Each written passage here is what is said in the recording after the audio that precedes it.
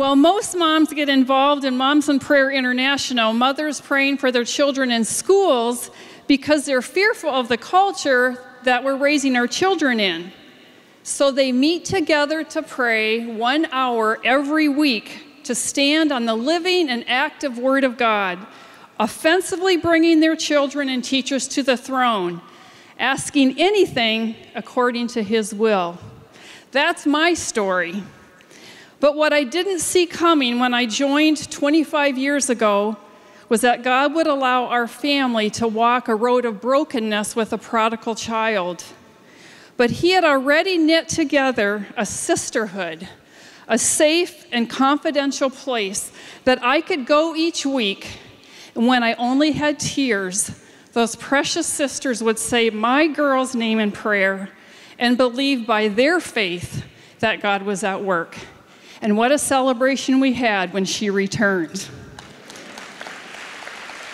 And I also remember getting a call from a public school teacher, and he said to me, I am keenly aware that when I walk into my classroom each morning, I am walking into a battlefield.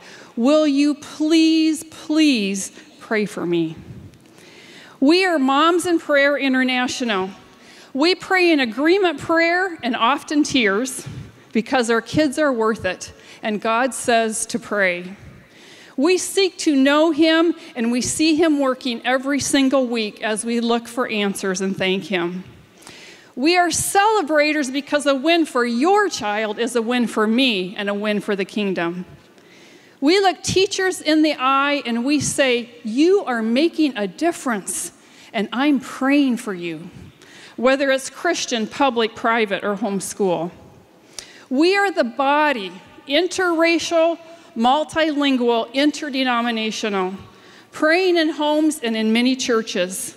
We are in every state and in 146 countries. Praise the Lord.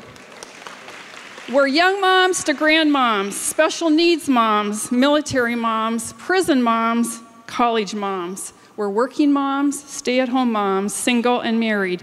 And we're surrogate moms, any woman who has a passion to pray for children in schools.